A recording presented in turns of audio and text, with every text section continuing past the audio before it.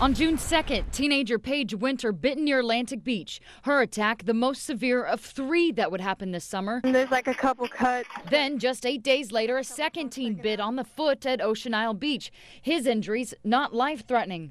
And a third bite on June 17th, this time off Bald Head Island.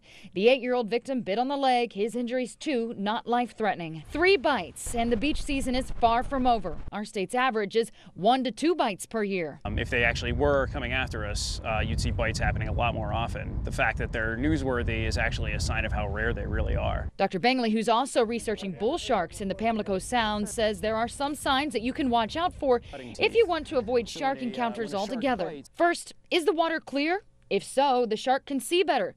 Better sight means the shark can tell you aren't a fish and aren't on the menu. Second, avoid fishing areas like piers. The bait smell can attract sharks, so can the fish struggling on the line and fish remains that have been thrown back to the sea. Look at the ocean. Do you see birds diving into the waters or small fish jumping out?